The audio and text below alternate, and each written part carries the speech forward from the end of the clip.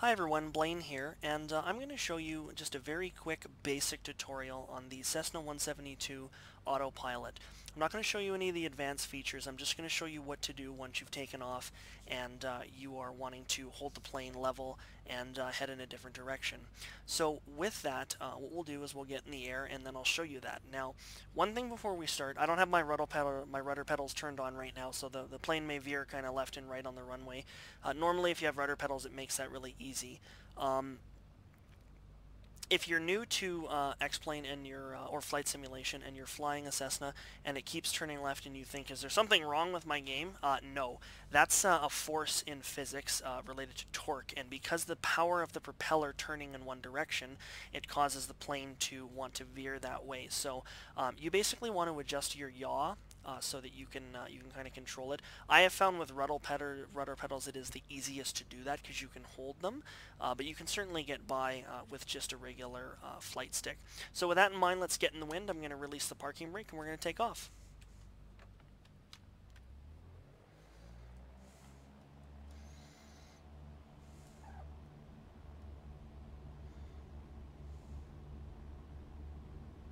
So when we get to about 60, we want to rotate the aircraft.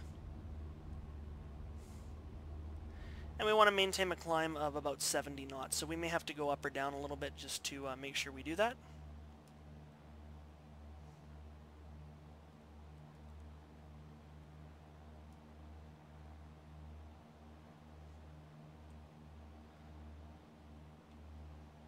When we get to 1,000 feet, I'm going to stop. I'm going to pause the simulation and then show you a little quick tutorial.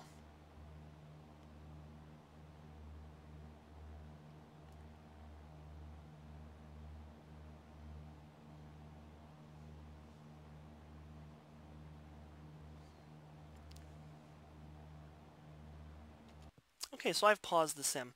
So Autopilot in a Cessna 172, the default one, is here, and there's only a couple of things you need to know about it. If you're wanting to plan a course and have it follow that course, there's a little bit more things you have to do. I'm not going to show you that in this one. I'm just going to show you how to keep the plane level, climb, and descend. So the first thing you need to do is you need to have the Autopilot on. So you'd select AP. The next thing you want to do is you want to set your vertical speed, which is here.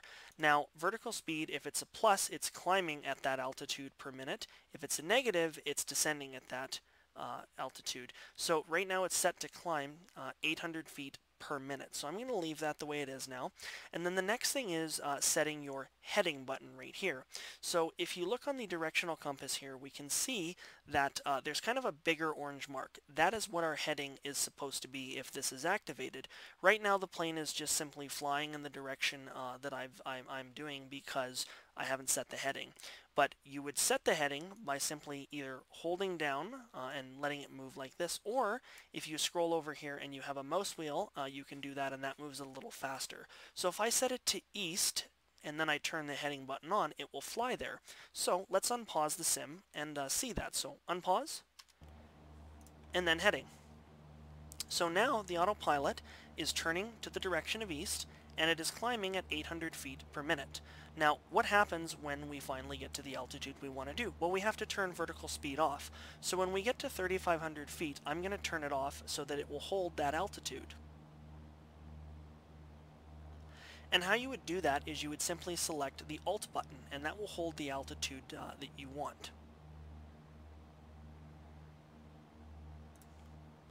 So we've selected that, and now you can see it's still going. That's okay, because the plane and the autopilot has to compensate for the change. So your vertical speed indicator here will stay at 0 unless something, the wind changes or there's reduced power, for example. But more than anything, it will hold at there, and that's how you know basically that you're flying level. Also, your altitude isn't changing.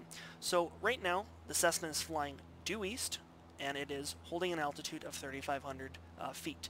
If you wanted to change that, you would simply hit the vertical speed button again, and it will climb to whichever flight level you want, or whichever one air traffic control has cleared you for.